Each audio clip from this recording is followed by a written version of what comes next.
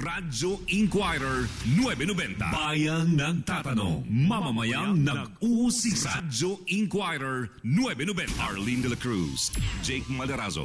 Banner Story. Balik tayo mga kababayan sa Banner Story at 8:34. Alam mo, dalawang bagay na ang napapansin ko, Raul Cosare at saka Erwin Makatangay dyan sa libingan ng mga bayani. Ha? Ang una-unang napansin ko, ang mga balitang gusto kong bantayin dyan, tatlo eh. Una-una si Bato. Gusto kong malaman kung ano nangyari, ba't napatay yung dalawa. No? Pero pangalawa, napansin ng mga reporters, nandyan daw po mga kababayan, hindi nila nakikita yung ambassador ng US, si Philip Goldberg. Di ba si Goldberg kasi tinawag na bading ni Duterte. Hindi wala ho dyan, di ba? Pagkatapos nandun na rin daw yung pinaglilibingan kay dating Pangulo Marcos. So ito na po yung speech ng presidente. The Philippines, Erwin, members of the House of Representatives. Sige, bigyan na muna natin. Ha? Okay, pakinggan na natin. National Historical Commission of the Philippines, Mayor ARLYN Cayetano, ma'am, good morning. General Ricardo Visaya and other members of the Major Service Commanders, General Ronald de la Serna and other officers of the Philippine National Police, officers and members of various veteran organizations, officers and men and women of the Armed Forces of the Philippines, fellow workers in government, my beloved countrymen. It's quite vague to me now, but we had a full discussion of our national heroes.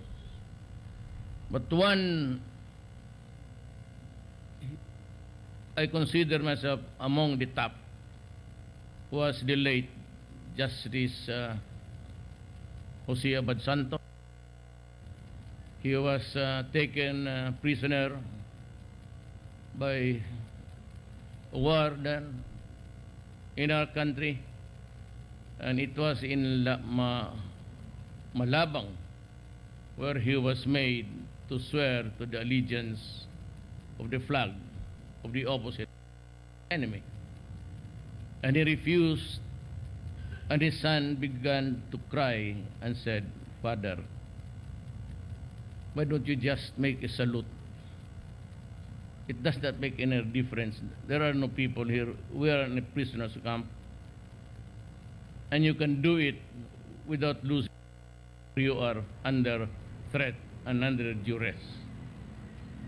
You know, from the books that we were lectured on, his answer to his son was, "Son, do not do that to me." Not everyone is given a chance to die for his country. I may be insignificant in this country. I'm not a splendid politician, but how I wish I could hear from my son the same pleading, and how could I would have desponded the way the Chief Justice said before he died. One of the heroes that I really, nobody or not everybody is given a chance in this country. I have been your president for just a few months, and I have tried my best to restore order in the country. It was really the order that was besetting us day in, day out. And because France to face. I was, before my inauguration, a man in a hurry. I wanted the peace talks to start at the very first year of my term. And I'm just happy, but not so, that we have been able to establish a working relationship about peace with the Communist Party of the Philippines. I was informed by our representatives, Doresa and Belio, and here with the Secretary of Foreign Affairs, that everything is going smoothly, and we might hear some definite results in the coming months before December. I pray to God that it would continue as peacefully as we have hoped for, and I hope that I would also have the same success. Establish the modality of the talks, and I would like to salute Murad of the MILF and Noor Miswari for expressing his intention to join us, maybe in one place or different settings, whatever it is, me as long as we talk. So now we have a lull in the three fronts that we really have been fighting ever since. We're talking with the communists now, maybe establish a modus vivendi somewhere with the MI, and let's begin to talk about peace.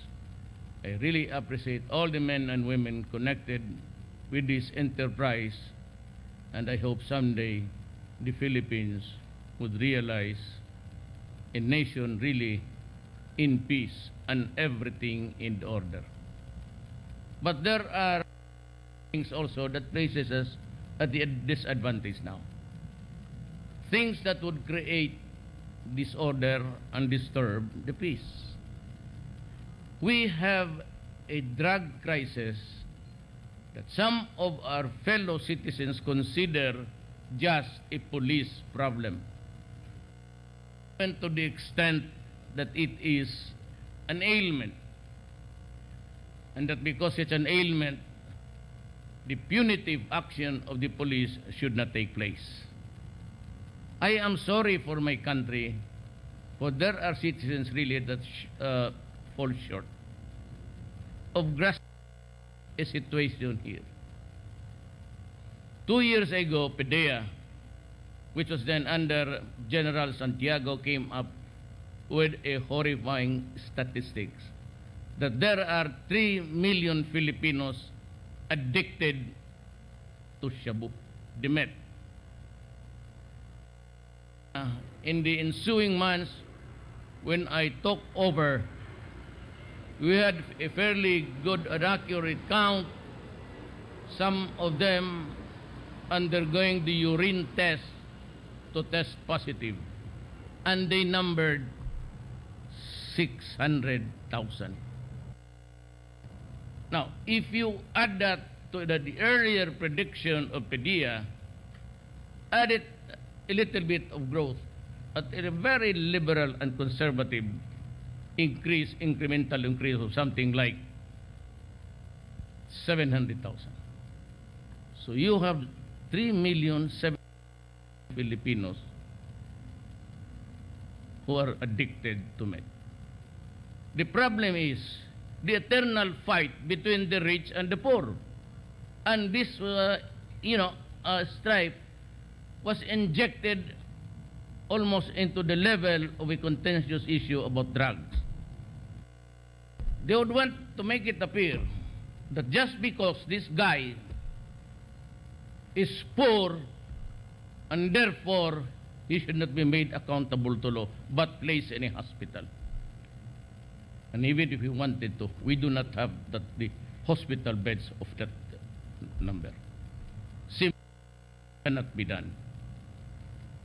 I said, well, he is poor, and what he has been selling and destroying the lives of people just so, but he is a poor, so it is the poor now that want a special privilege because worse.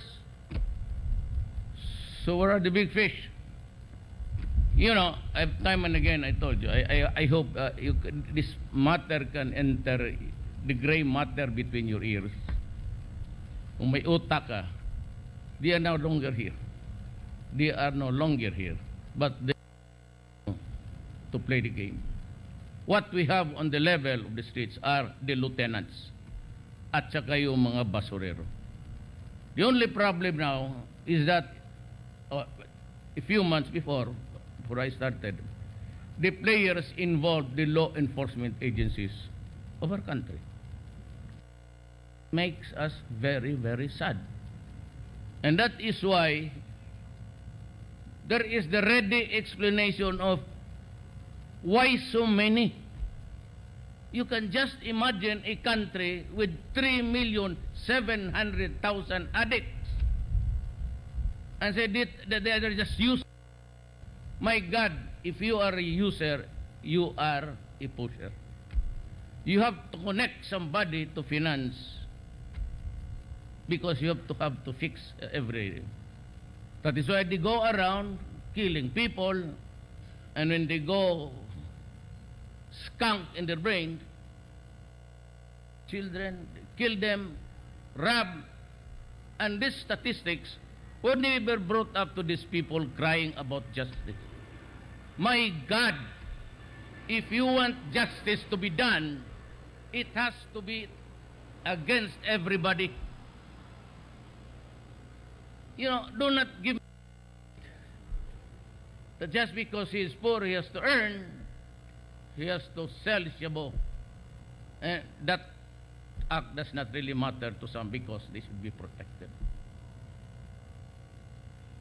I do not simply disagree with you. I consider the fight against drugs a war. There's a crisis in this country. It's drugs. We might still end up like the South American countries under fractured governments. I am declaring, not ordering the police to just a few punitive action. That's why it was not me or I that declared the drug problem and placed it at a level as a national security threat. It was President Arroyo then, worried about the problem, that she raised it to the level of as a national security threat, and therefore calling the armed forces to do something about it also. But it was not just being brutal that, usually the army does not. You know, if the military will not do its part and leave it to the police alone, we cannot ever suppress the drug problem. It has infected every nook and corner of this country, involving generals, mayors, barangay captains, and so many of the ninjas. They call them, these are the police who are into it. So today I might be inclined to place a reward on their head the members of the ninja or members of the police who are then protecting the drug syndicates in this country. I'm placing per head 2 million. And if you are there, you might want to ipagbili mo na yung mga. I want the police and the armed forces to destroy the drug apparatus in this country. We are a transshipment of so many countries. I just, for a matter of courtesy, in front of the diplomatic corps, I might just their time. But we all know that the Philippines is also a transshipment. If I could just have the matrix there in front of you, then maybe you'd start to believe in me. I have this solemn duty. I am no big politician. I am just a mayor of a faraway city in the south, facing Australia. And on a clear day, you can see the Australians swimming there in the beach. I came from that place, and I was not even a national figure. But what brought me to the presidency, I really do not know. What is really with a huge 15 million 6 million of which was really the margin above my closest opponent. So what is the message of the Filipino? Well, I conducted a very campaign. When I said, my countrymen, if given a chance by God and the Filipino people, I would destroy corruption in government. And it will be done. Whether they like it or not, will be a clean government at the end of the day. I said I will fight criminality and drugs. Most of the criminal acts are really on the account of the drug meanings. So,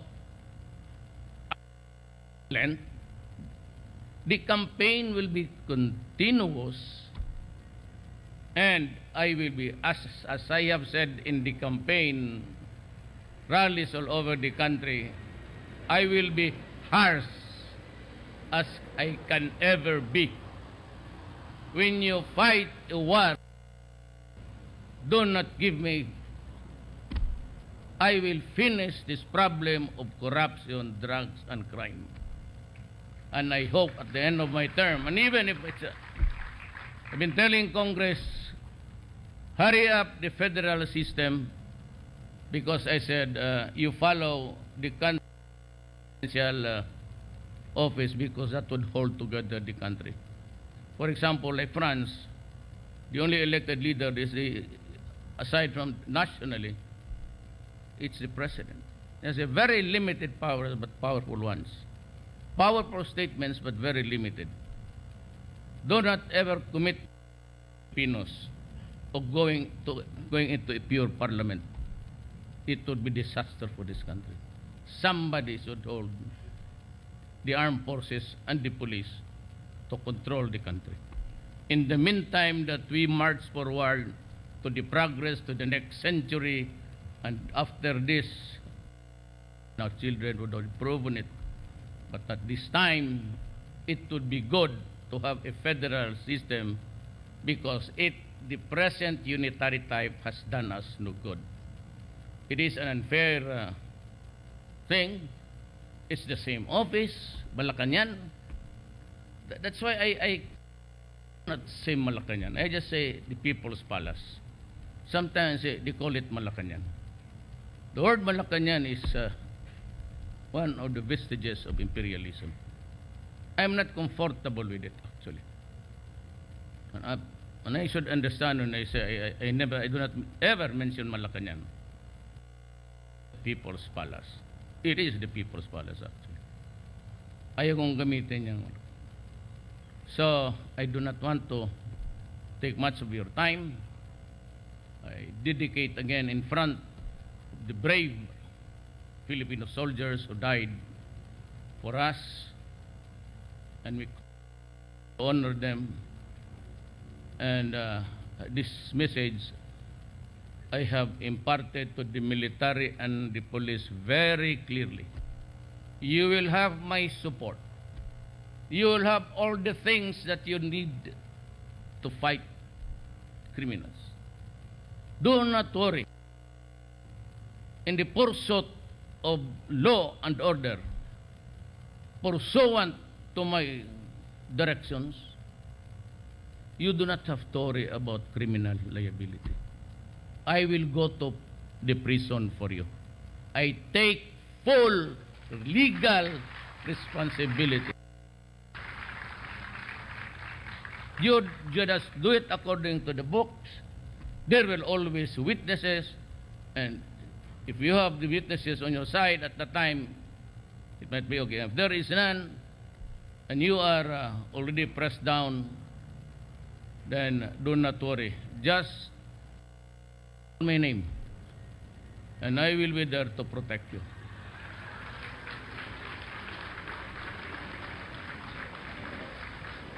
But for those in government, the police, the corrupt police, and the corrupt judges and the corrupt prosecutors, there will be a day of comeuppance. There will always be a day of reckoning. I hope, I said, we do not want violence. Nobody does. We cannot build a country over the bones of our own citizens. But maybe far and wide in the history of this country, you might not really be meeting someone next time or at all. The kind of mindset that I have. My country first. Do not destroy. As it is, you had drug and criminality has destroyed a part of this generation, our children. You do not hit them hard because the corrosive effect of money corrupts everybody there. You'd be surprised. Bantay kayo dyan. Talagang matindi to. But as far as I'm concerned, if you are with the government, if you are with the law enforcement, and you start to, then I will not allow you to be back. No such thing. I'll burn you at the cremation. Strong words, there's no bravado in it except the sincerity. You know, I do not want to repeat this kind of... but when I was mayor of Davao City, and I was for 22 years, 4 years as the vice mayor of my daughter, and 3 years as a congressman, 3 years as when I became mayor in 1988, it was at the crossroads of the lifting of martial law. Cory won, and so much disorder in my city. And I just simply said to the hold-uppers, to the drug syndicates, to the criminals, please leave my city. If you do not leave my city, I will kill you. And for those who did not, they died. That's an open confession. I have not reached that point. But maybe, if you are the persistent, if you still find drug a viable, then there's always something to it. There is always a drawback in this planet. You cannot have your cake and eat it. I said that pity, the guys are there already in the graves. So be it. I will be happy to join them. No problem about that. Prison, no problem. I will go to prison. I will not even ask for a special room. Just give me a bed with the foam. Give me something to read. It's piling up, and I have not really had the chance to read them all. So, do not scare me about human rights. Those guys are genocide. But sino ba pinatay? Wala naman akong pinatay na bata. I did not drop barrel just like, I'll name them Assad. And the rest of the idiots there in... I do not burn women because they refuse to have sex. I simply want the law-abiding citizens of this country comfortable. Period. No, they are not molested. They can go about anywhere in town. The streets are for their children. They should come home safe and sound. That they are not held up, no hold up, no nothing. We will reach that point. Remove me as president, or pray that I will die in the meantime with no resurrection. Huwag mo na ako takote yung UN crimes. You must be crazy. Genocide. I'm fighting against criminal. From here, I will fly to Samar. Why? Because I have to commiserate with the family of Gary. Forgot his name. He's a policeman, and he was also killed. There are a lot. It's 2 soldiers or police a day for me. Katapos lilipad naman. We're doing all right with the Abu Sayyaf. So that we go back to my premise of the speech. The problem is terrorism and drugs. It's confronting America, terrorism and drugs. Here, China, there's an insurrection there. Thailand, they're blowing up. Turkey is on the edge right now.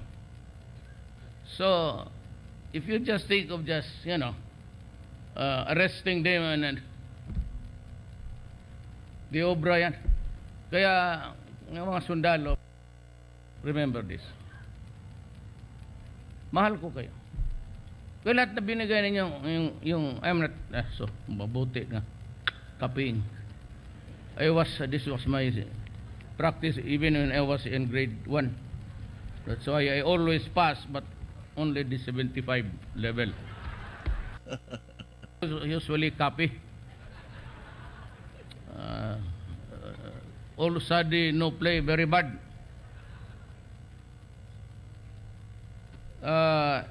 This was handed to me by Secretary Jokno. It was a very, I think he's the best there ever was as budget secretary. That's why public I'd like to thank you, sir, for accepting my offer to join the cabinet. I really appreciate it very much. And also I might announce that I'm appointing, most of my appointees are really military men, but not because of anything. I do not crave for loyalty for somebody to nurture personal loyalties to me. This is not a dictatorship. I'm going, and I said you can have if you can perfect the federal system 3 years from now, I have 6 years, I will retire. And I'll give way because I cannot be a candidate of an office during my term. So I would be totally out of the picture. And I would gladly step down. No problem about that. And if there's the liability of so many military men, just point it out. But it was Duterte who gave the order. That we had to defend ourselves because we have the widows and children to worry kung ang kalaban mauna. Go ahead, just do your work. But do not, please do not join the other side because you will be the first in the list. Kayo ang mauna. Now for those not paid by the previous administrations, actually all of them, for release is 4.7 billion for the payment of the total administrative liability, TAD, arrears of widows and deceased World War II veterans and who are 80 years old and above. The amount is appropriated in 2016 budget but not released by Aquino. Well, talaga yung pangalan niya. Never mind him. Dumaan na siya. It's no longer his problem. The joint RR to implement the release has been signed by Secretary Jokno and Secretary Lorenzana. 3.5 billion for the widows.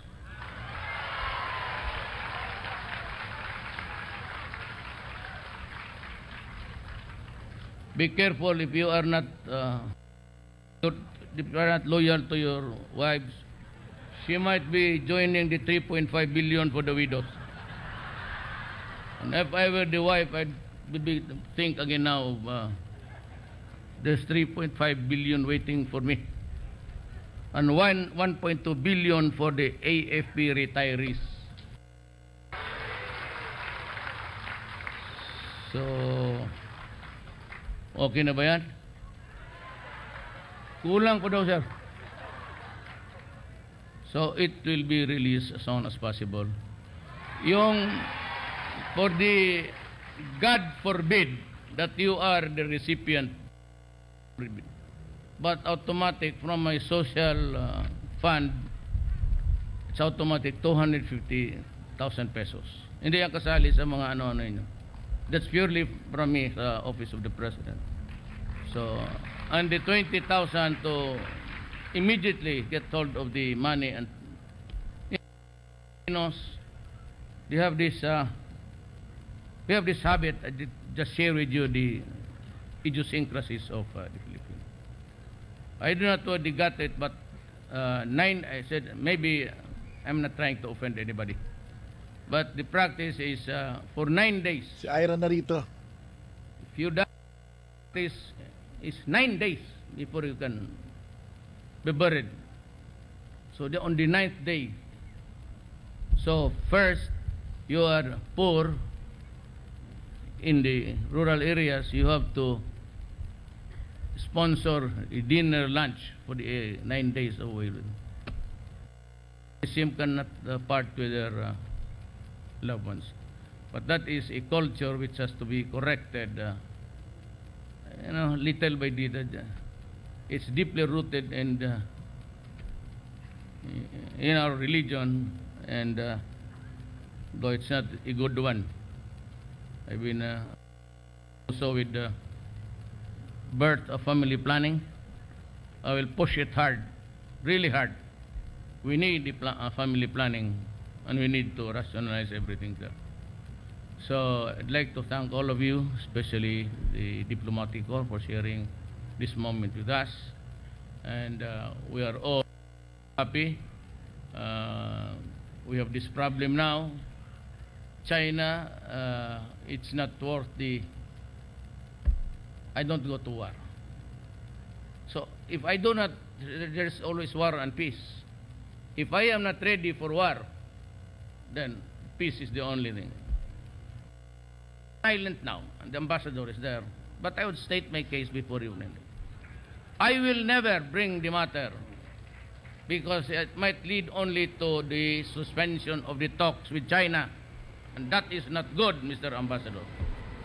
So I propose that we just have a soft landing everywhere. I will not use the judgment arbitral now, but I would one day sit in front of your representative or you, and then I will lay bare my position, and I would say that this paper get out of the four corners of this document, and that is the arbitral judgment. But for now, Mr. Ambassador, I want to just talk to you for the moment. Maybe give us time to build our forces also. We have superiority. But if it comes to a parity between as many ships as you have, maybe, just maybe. But if we continue and treat each other with brothers and understand, especially the plight of the fishermen, and almost really, that's why they are there, because they are poor. And I know the dynamics inside China. It has been explained to me very well. But if we might be, the Chinese people this time might find a place in their hearts for the Filipinos. After all, I come from, there's a Chinese blood in me. So I hope that you treat us as your brothers, not your enemies, and take note of the plight of our citizens. Maraming salamat po.